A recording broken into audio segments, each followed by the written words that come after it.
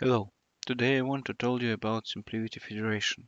In most cases, this is geography distributed SimpliVity nodes in separated virtual data centers, connected between each other only by management interface, but still know about all data blocks at all federation.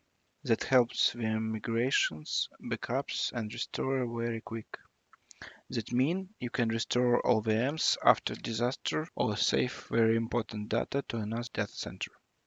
At our lab, we already installed two SimpliVity nodes in one cluster, and I want to add new remote data center with one SimpliVity node.